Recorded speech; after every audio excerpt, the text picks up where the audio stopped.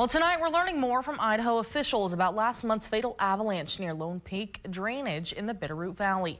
The Idaho Panhandle Avalanche Center's report says 3 experienced skiers left from the Stevens Lake Winter Trailhead just after 8 a.m. the morning of December 11th. Around 2 p.m., an avalanche fully buried 2 of the skiers.